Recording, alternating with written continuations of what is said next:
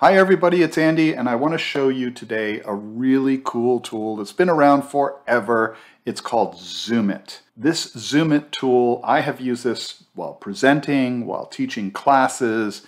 It only works on Windows, but if you use Windows for presentations, for teaching, for online, things like using Zoom or WebEx or whatever, ZoomIt is absolutely the tool you must have.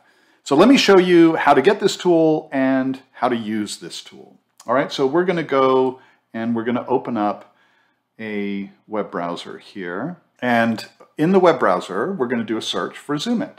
And there we go. Bing has found it. All right, so I would assume that Google would find it as well. So there's a ZoomIt download, and then you see there's a ZoomIt on Windows here as well. Okay, so I want to choose this first one because this is at the Microsoft website. There we go, ZoomIt 4.52. Now, this has actually been around for a while, as you will see. But what you want to do is click on the download link. This will then download to your downloads directory. All right, let's open up the Explorer here. All right, so we'll go to downloads, and there's ZoomIt. So what we want to do is extract this. I'll just say extract all. And we'll just let it go into the downloads directory. That's fine. And there we go. It has extracted it. We're in the ZoomIt directory. And then you can see there's a couple of different versions. The one I'm going to use is just the plain regular version called ZoomIt. Okay. Now, in order to do this, here's what I suggest. Go to your desktop, create a folder. So say new folder, and just call it utilities. If you don't already have this. A lot of people do this with simple little utilities like this because they're so powerful and they're so simple. And then open that up. All right, and then back here in this Explorer, we'll just drag and drop this ZoomIt over to utilities. There we go. Okay, now we can just get rid of this if we want. I'll just go to downloads and we'll just delete these. We don't need them anymore. Okay, just to clean up, right? So there is ZoomIt right there. Again, it's in our desktop, and I'll show you that. There it is. See, utilities right here, and there the program is right there. So very simple, just standalone application. So what you do is double-click it to run it. There we go. Let's minimize that to get rid of it. There we go. This is the ZoomIt configuration screen. You can see the last update was really done in 2013, so that's fine.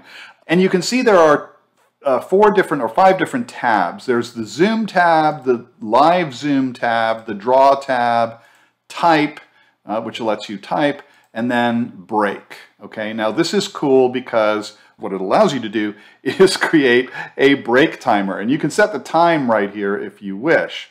Now, what I always do is I turn this on right here to run ZoomIt when Windows starts. That way, when you reboot your machine, ZoomIt is always there running. If you use other tools that are very similar or they compete for these hotkeys or whatever, then feel free to not do that, right? And only run ZoomIt when you need to or whatever.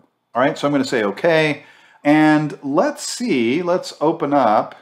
And let's see if it'll run. Now, the one problem you can run into is that you can, end up with a conflict over those keys. So I've just opened up this little notepad here, and let's try some of these things. So the first one I'm going to do is the Control 3, which is the timer. All right, there we go. See, it started at 10 minutes, and now it's counting down. So this is really handy for when you're taking a break. If you do 15 minutes, you can obviously set that timer. The escape key will take you right back to normal. So that's the Control 3 hotkey. Let's do the Control 1 hotkey, and that's the zoom. Now, what's happening here is you can see as I'm moving my mouse around, we're kind of moving around the screen, which is kind of nice, okay? So you can zoom in on a particular part. Now going back to ZoomIt for a second, where you will find ZoomIt is in the little dock down here. There it is. And if you click on this and say Options, you'll get that screen back that you were dealing with earlier.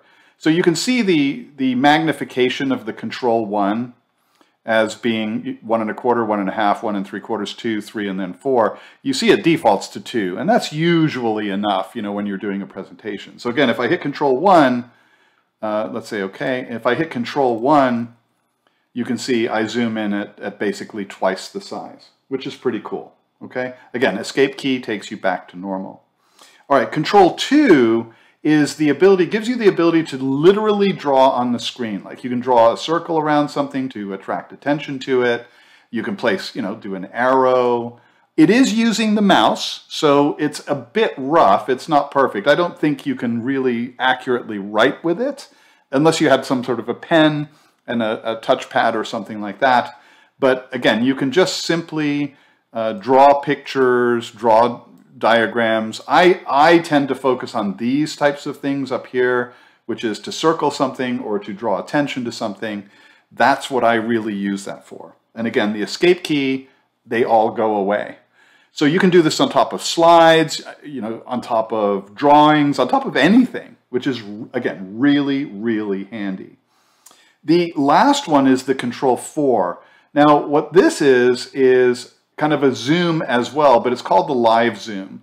So basically it still allows you the ability to do things and to open things up and so forth, even though you're in the zoom. So it's not a static zoom, it's basically a live zoom. And again, escape will turn you back to normal. Okay, so pretty cool. So that is ZoomIt in a nutshell. I hope you really like this tool. Like I said, it is on all of my Windows machines. I love to use it during presentations to zoom in on things, to annotate things, to set timers, and it's just so handy. I hope you enjoy it. I'll see you in the next video.